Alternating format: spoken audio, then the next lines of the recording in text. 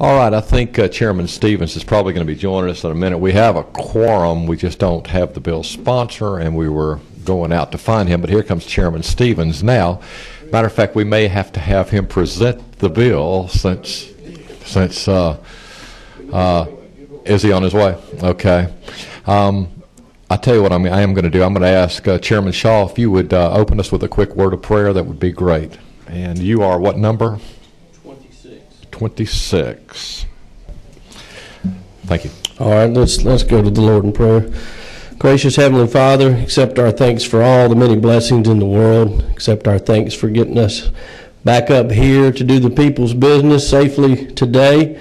We ask for your wisdom and your mercy and your grace, and as we try to do the things in ways that are pleasing to you, we ask you your continued guidance each and every day, and these things we ask in your name. Amen. Amen. Amen. Thank you.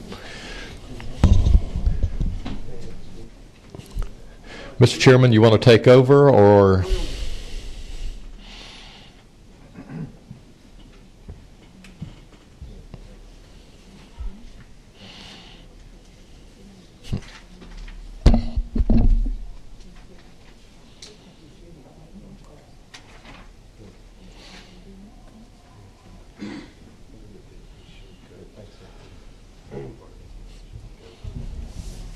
You're fine where you are, Mr. Chairman Taylor, you glad you could join us. We're going to go ahead and let you take the podium and talk about the bill, please.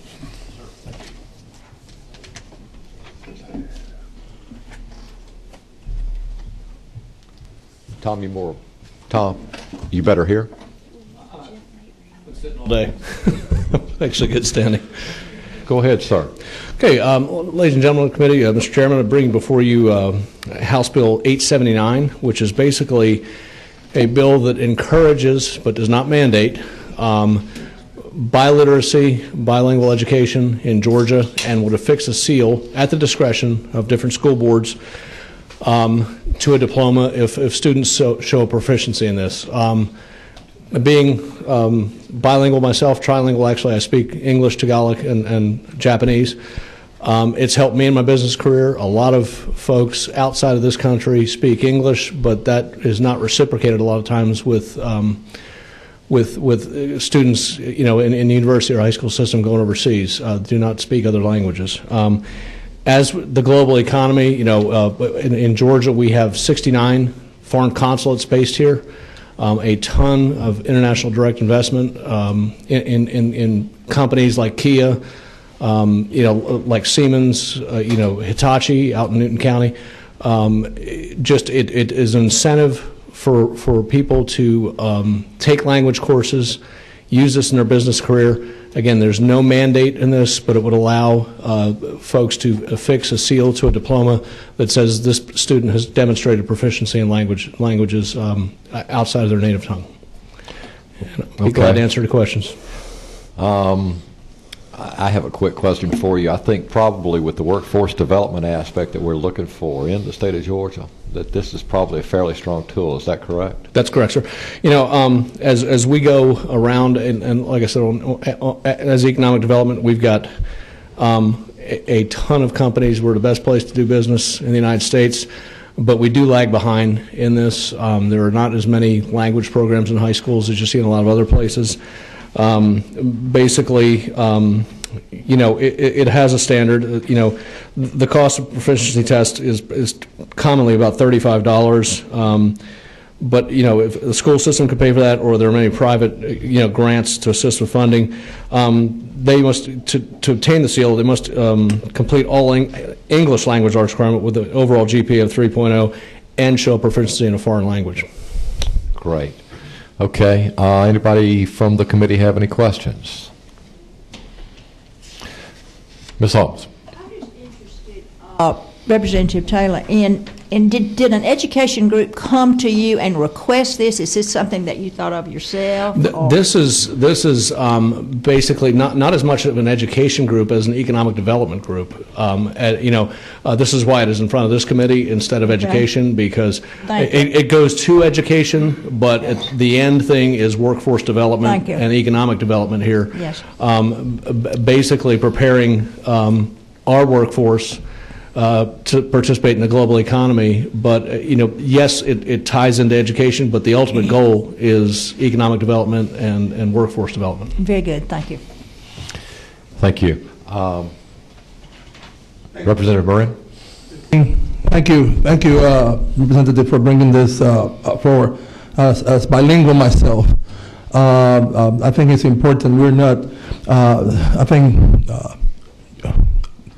Our economic development and our employee force, it's not competing against Alabama. It's not competing against North Carolina. We're competing globally.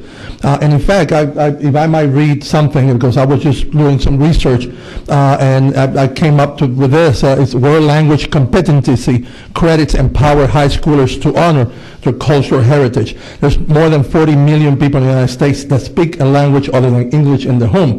What we're trying to do is making those people that speak English at home to learn another language. Of course, I've always been integrated into Latinos or the Asians, Korean, Chinese, Japanese to learn English. I think that's the language, the business language of word. But again, I think bringing this forward, I think it will bring something that will have more students and more workforce prepared to again deal with this globally business environment that we are in. The data is courtesy of by the Pew Research Center should indicate a growing comfort and acceptance among young bilingual Americans and their peer. And it goes on, and what it tells is that, I think, and it's sad, Representative, that right now we're dealing again for the sixth time since 2006 with English-only legislation. And again, I've always wanted to make sure that, we're more diverse. We cannot see Georgia 40, 50 years ago. This is 2016, and I think, I represent one of the most diverse districts in the state. So again, I think that we need to have people prepare with other languages. If your primary language is English, encourage people to learn.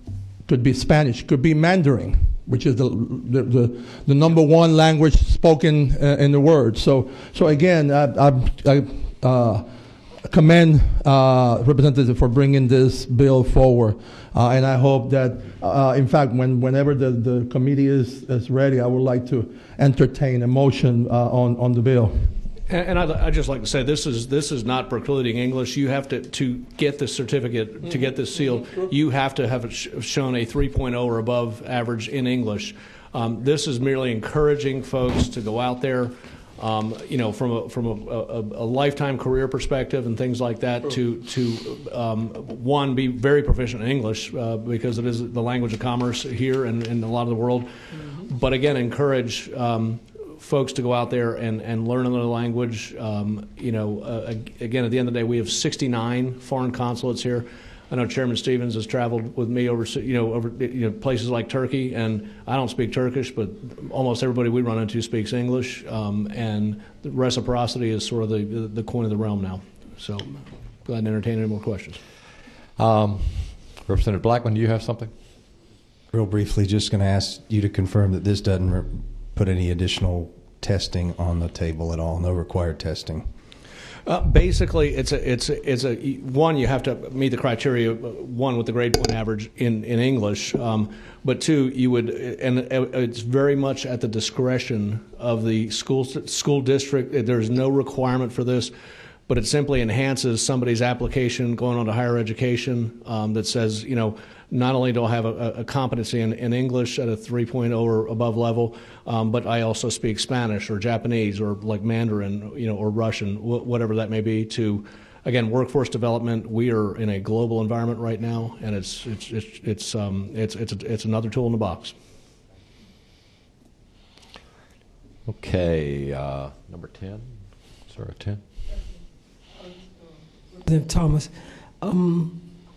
well, I do see it from a economic development perspective as well. I'm just trying to, even if it's voluntary and not mandated, it creates. Does it not create a not meaningful but two-tier system? Because immediately a person with this diploma does go to the head of the class, and so if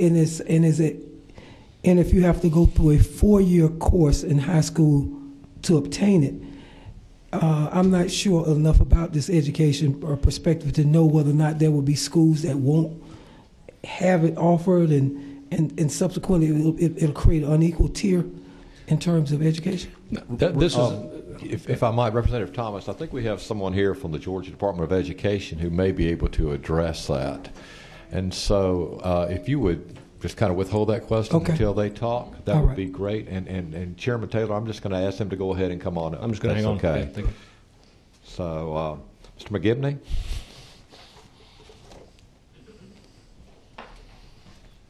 Thank you, Mr. Chairman. I'm Gary McGibney with the Department of Education.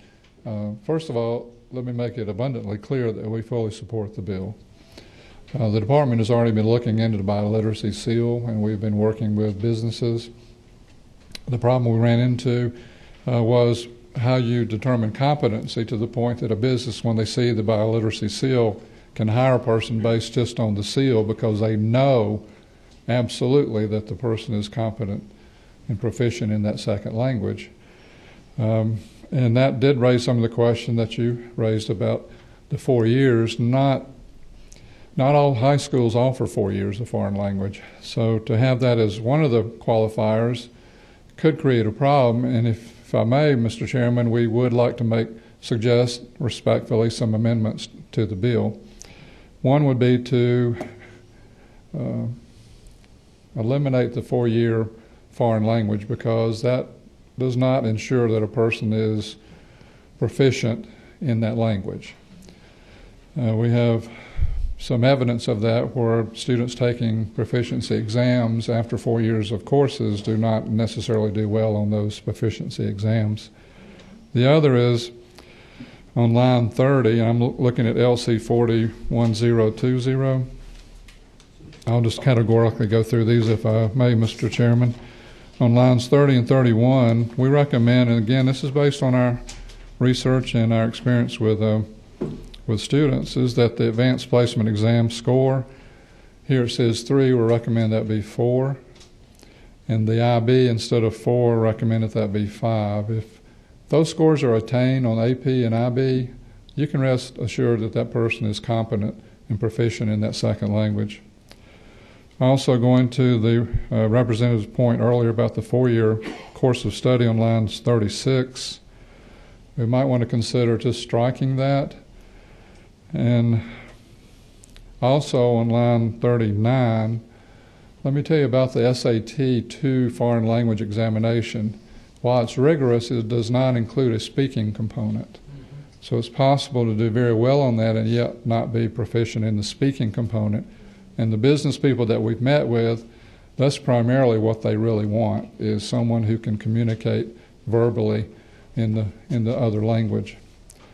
So we would recommend in the amendment, and again, with all due respect to the bill and to the chair presenting the bill, that those changes be made in the bill. Okay.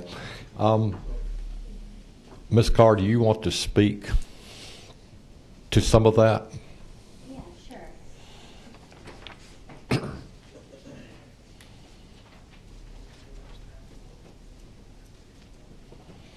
So I'm Kellen Carr, and representing Partnership for a New Economy, which represents the National Seal of Biliteracy. And primarily, they were wanted to bring this to Georgia from a workforce and economic development perspective. This is something that's already passed in 11 other states, and then 15 states have adopted this bill. Primarily, Georgia has over 3,000 international companies in the state. They employ roughly over 174,000 employees, and they are looking for bilingual students. As far as the proficiency, some of the things that DOE recommended, from our perspective, that certainly wouldn't give us any concern. But certainly we would suggest that this do pass, because we do feel like it's a great workforce and economic development statement. Like I said, other states have already moved forward with this and feel like it's something that we do need here in Georgia. Mr. McGivney, would the Department of Education have any concerns of, rather than bringing this committee back, if a do pass motion is made, we do pass the bill, but then the chairman, the author of the bill, and Department of Economic Development has all said they'd be more than happy to sit there and work with you on the amendments. Do you have a problem with that? No, sir. Okay, great. Mr. Rakestraw, you have anything? Yes, thank you, Mr. Chair. So it looks like, well, first I want to say, coming from a school board background, back, when we were developing our mission statement, we talked about preparing kids to compete in a global marketplace. So I definitely think this is necessary. And, if we want kids to compete in a global marketplace, they definitely need to speak a couple languages, because other countries, they come out with, 3 or 4 languages. And, and comments I would get is, well, we're struggling to teach them English. And why is that? So I like your change about not requiring them to take the 4-year class, because you do have a lot of people that are already, native in a foreign tongue, and they don't need to take the class, but they can take an exam and opt out of the class, kind of like a CLEP exam. That being said, I wish we were teaching foreign languages in elementary school where the kids retain it, because I say if they get it before they're 9, they retain the language. So this is saying that they do have to take a test in order to receive the seal. So if they can test in lieu of the class, but if they're taking the classes, aren't they testing throughout, or do they have an end of course test in the foreign languages? How are they currently testing in those foreign language programs is my question. I'll let DOE speak first, but I'll answer your question. Okay, thank you. Excuse me, it does vary from school to school and class to class and language to language, so I can't really give you a uniform answer to that. What's working? What model do you see working in terms of? Well, the one that works is the one that includes formative assessments during the course of the semester, so that a student doesn't get to the end of the semester and then you realize when there's a final exam that they have not mastered the material. So is this test one that they take as part of the course, or is this an additional test they would need to take to earn this certification? I'm sorry, if you look at the bill in line 30, that paragraph there from line 30 to 35, that will get at what you really want this biliteracy seal to represent, and that is the competency exams. And they range in price depending on the language, typically $25 to $50 each. So they would have to pay an additional fee to take this class to get the designation? Not the class, but the test. The Sorry. exam. Yes, and we found that some schools will support that and offer the cost either to be paid by PTA or a grant or by a company themselves. And also we foresee that, we have the Georgia Foundation for Public Education, a nonprofit, and we will suggest and encourage businesses to make a contribution to that foundation, and they can earmark it for this particular purpose to pay for these exams. Well, but if they're already testing these kids throughout the course, can they not just integrate that as part of their testing practice without adding another test? These are more rigorous exams than the end of course test. These are more for the competency and proficiency of the language itself and not just the course. Okay. Thank you. I'd like to expound on that a little bit. And it's inconsistent language instruction through different school systems. You've got some of your larger systems that offer many languages. Say like in DeKalb County, they offer Spanish, Mandarin. We have schools that offer German. Now, some smaller systems just can't, don't have that, the capacity to do that. End of the day, there are alternative methods too. You can go and get Rosetta Stone, and while you're doing your homework, put the headphones on and practice like that. What this is attaining is not a specific number of hours in a classroom and everything like that. It's testing that end-use competency to actually conduct business or commerce in that language. My wife can read and write French. She cannot speak it. She does not have a good ear for that. She can read a book in French. She can write in French, but get in a conversation, and it just doesn't happen. Again, I like to see it start at younger ages because you retain more of it. I learned my second, third languages later on in life, but end of the day, there are various ways to get there. But the end product that we're looking for with this bill is to enhance our workforce, enhance our business position vis-a-vis other states, and simply encourage this to happen. It doesn't mandate anything. Like I said, when I was in Tennessee a couple of weeks ago, they said, "You don't speak the King's English." I said, "I speak English very well." They said, "No, you don't talk like Elvis." So, all right, it sounds like we've got everybody pretty much on the same page. I am really glad to see a collaborative effort with economic development and education. Sounds like you guys are doing good things. I think we've sort of reached a consensus here that we can entertain a motion on the bill, and you guys will get together and work out some of the amended language that DOE is comfortable with.